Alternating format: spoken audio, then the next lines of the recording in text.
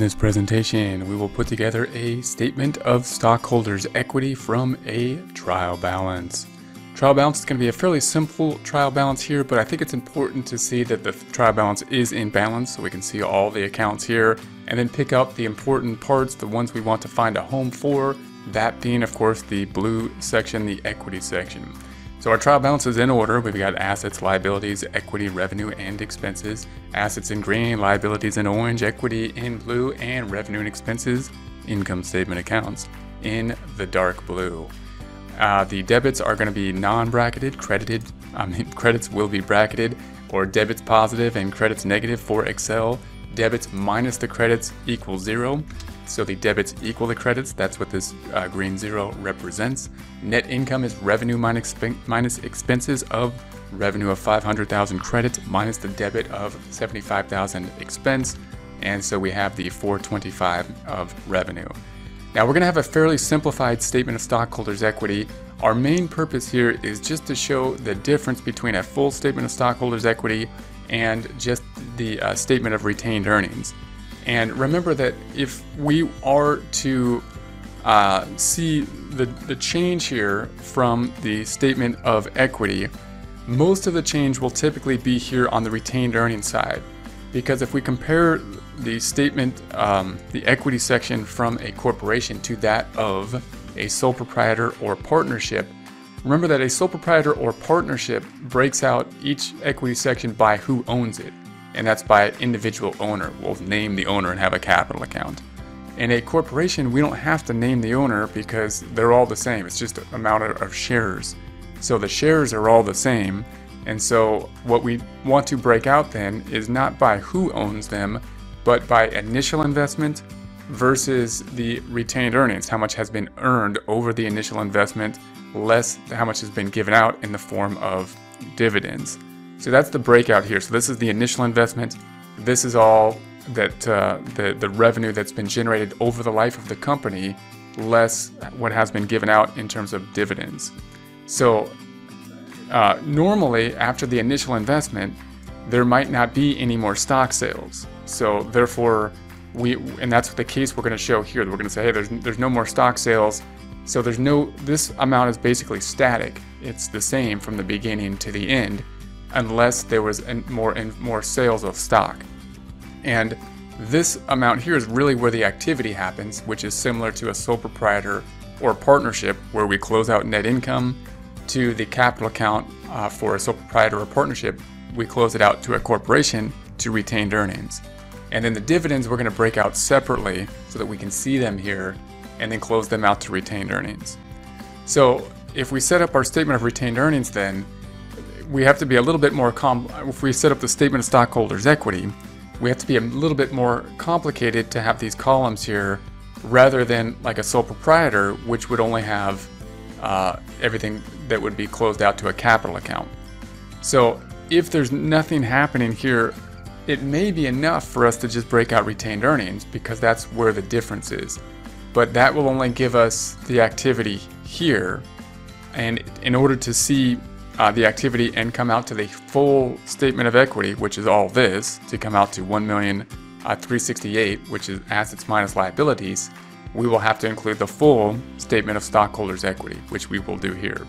So we're going to start off, so first you want to just know how to set up the table. So you would at a minimum need the common stock that we're going to record in terms of the par value, the paid in capital, which will reflect this amount, the retained earnings, which is this amount. This is really where most of the activity will happen. Now, if there was treasury stock that's there, I'm not going to include treasury stock because, again, I'm going to try to keep it. You would need, treasury stock and paid in capital for treasury stock, and then we're just going to sum everything up and get the total equity, which will result in the total. So you want to see a table something like this, which will basically represent each of the components, in this case just the investment component, stockholders' equity, paid in capital, in column format rather than kind of in row format, and then the retained earnings in one column, which is all of this. This is just we're going to reflect the activity in a column here. So let's do this. We're going to say that the balance for the beginning of the year, I'm just going to say January 1st, it might represent the end of last year, 2000X1, And we're just going to pull over this information. Now again, we're going to say that there was no other investments, no stock sales from the company, which could be the case. There's a lot of stock sales from people to people, but it could very well be the case that from a year or from a time period from a month, there's no other stock sales from the company to issue new stock. And so then all we have to do then is say, well, this must be the beginning balance. There's no activity in that case. So this amount on the trial balance is the same from beginning to end. That is our beginning balance. We could check, to double check that, we would check the general ledger. So I'm just going to flip the sign. I want to make this a positive, negative, to flip the sign instead of equals of that number. And then I'll flip the sign. There's the 660,000. We found a home for that number. And then the paid in capital, again, same thing. If there was no issuance of stock through the time period, the paid in capital is going to be the same through the entire time period. It's static because if we already sold the stock and we started the company, there's no new stock sales. The people who own the company. They may trade with other people amongst themselves, but we're saying that there's no stock sales from the company to new investors. So I'm going to do the same thing, negative instead of equals, that 230, and enter. And we found a home for that. Now the thing that will change is retained earnings, and that'll be the similar component to a sole proprietor or a partnership, similar to the closing process. We have retained earnings here. This is our retained earnings, and that's really the beginning balance as of the beginning of the year. What we're going to do to it is the change, which includes closing revenue out to it, and we broke the dividends out here separately. So note that if the dividends weren't not broken out in a separate account, as they could be just taken right out of retained earnings, we'd have to go to the GL and look at the beginning retained earnings and then see the activity. So in here we're going to say this is the beginning retained earnings. All of this, 478, will be the ending retained earnings. So I'm going to start here. This is what the retained earnings as of January. This is the most confusing component of the statement of equity because it doesn't really say. Usually the trial balance will say as of the year end. And this isn't really a year-end number, that's a year beginning number because we haven't closed all of this out to it. It's not a post-closing trial balance. So we're going to do the same thing. I'm just going to say this is negative of that retained earnings. That's our beginning number. We found a home for that now. So our beginning total equity at the beginning is the sum of all these. And this should match our statement of equity, stockholders' equity ending balance from last year. So we'll sum this up, equals the sum.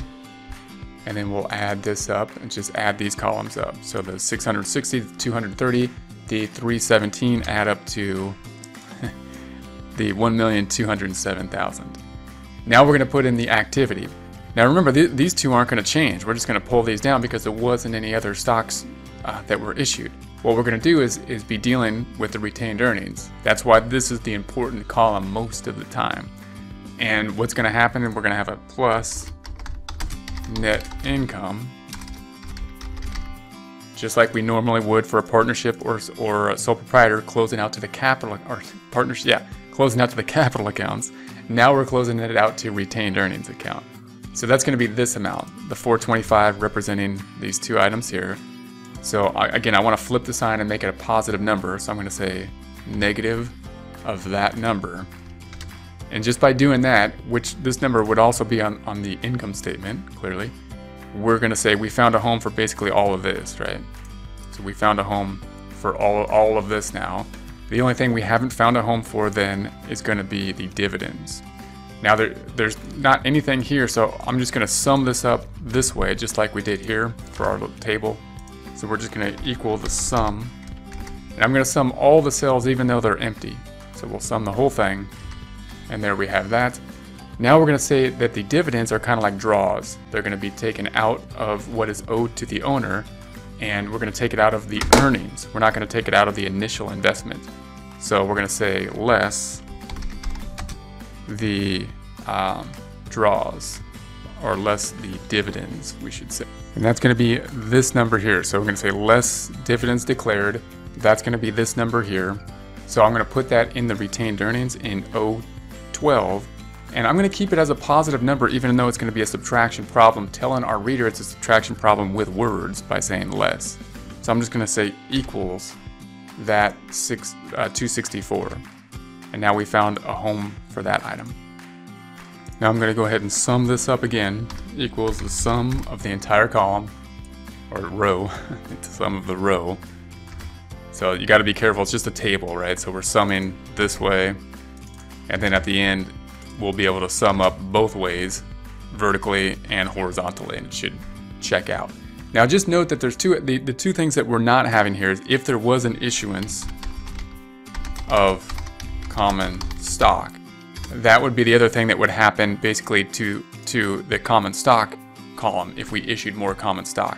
We're going to say there's no activity there, so we'll keep it 0. And then if there was any kind of repurchase of common stock, then those would be some activities that could deal with something other than just normal transactions in terms of the closing process here. So I'll just note that. If we sum this up, again, I'm just going to copy these down and just bring those zeros down. There's no activity, which means we don't need to put these 2 rows in there in that case, but just to note them.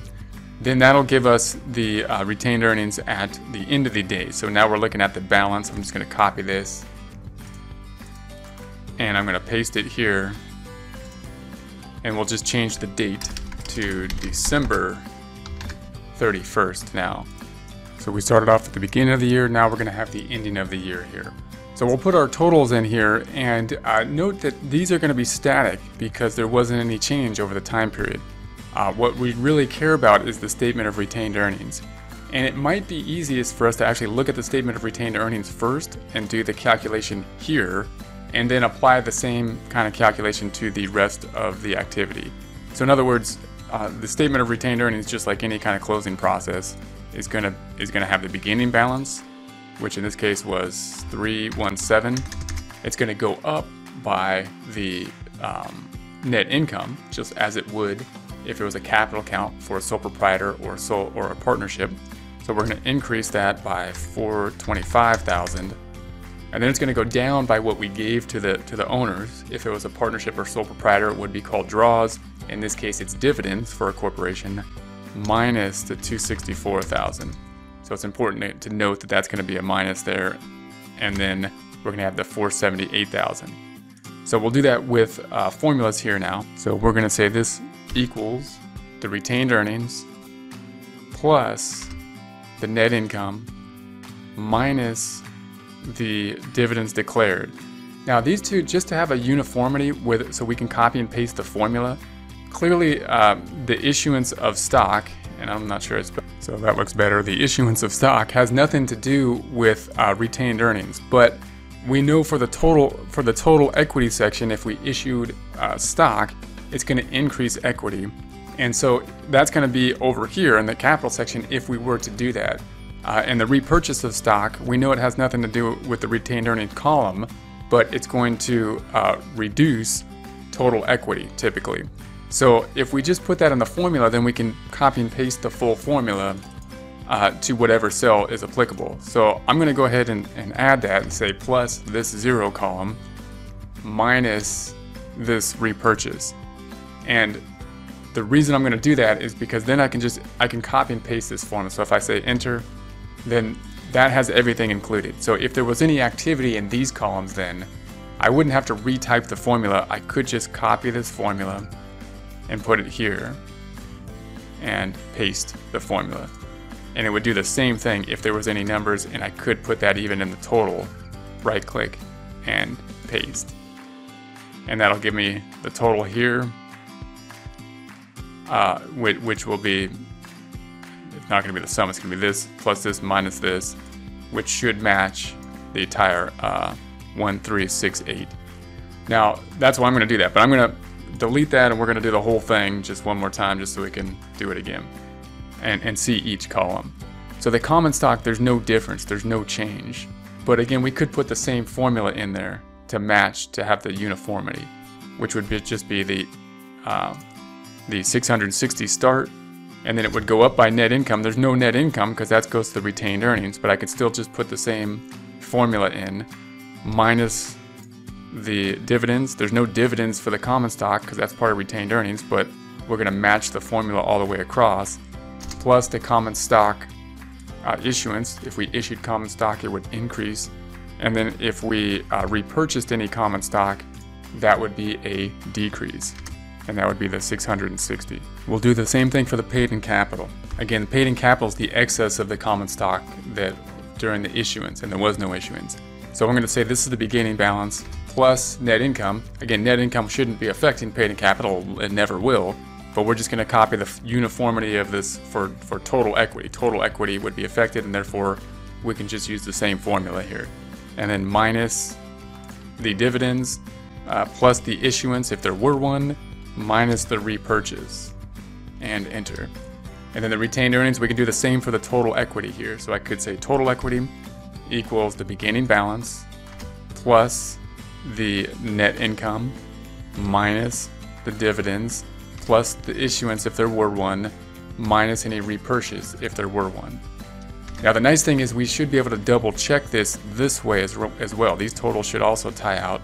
So it does 1368. That's kind of how the Excel table should work. We should be able to check it this way and then check it this way, and we may even want to do a little sum function underneath to give ourselves that double check. Now, so note that the statement of retained earnings is where all the activity happened. But the total here, which also shows all the activity, will include the common stock and paid-in capital. So if we just see the statement of retained earnings and we know there was no activity in these two accounts, then that gives us what we need, because this statement is telling us what the change is. And if there's no change here, then we don't need to see that activity. It's going to be the same as the prior. So what we're really looking for is this activity. But in order to see the book value, the assets minus the liabilities of 1,368,000, or to see the entire equity section, which of course will also be 1,368,000, we need to include the entire thing, and therefore include the common and paid-in capital having the entire statement of stockholders' equity.